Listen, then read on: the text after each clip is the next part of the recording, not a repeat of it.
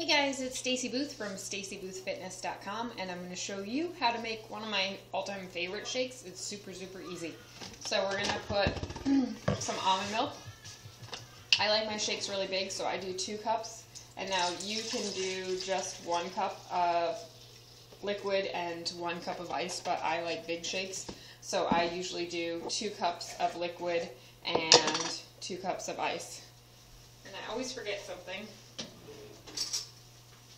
I've been making my own peanut butter lately, and I've been putting it in another competitor jar, but you can use regular peanut butter. I'm going to do a tablespoon, and I'm going to kind of a heaping tablespoon. And you just put it right in there. And now what I like to do is I like to get the liquid going before I put the powder in. That way it mixes it up and it doesn't get it on the side.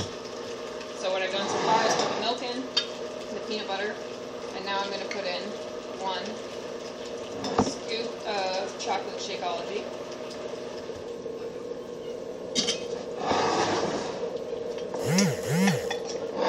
And you always got to lick the spoon, right?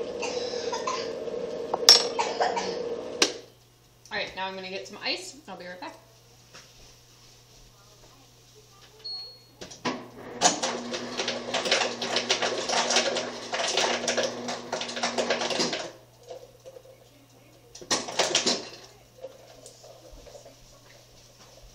Alright, so that's pretty much it. And then once I blend it up, I'm going to have a full meal. And it's going to have 5 of my 7 fruits and veggies for the day.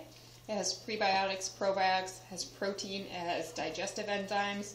It has everything that's going to help my body run more efficiently. And I've been outside all day running around doing yard work, so this will be a great way to end my day. So it might be like...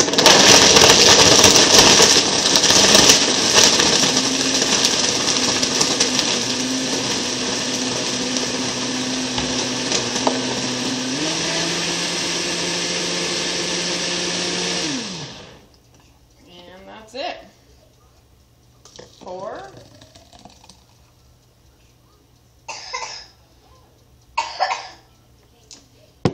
And enjoy. All right, I hope you enjoy it as much as I do. Bye.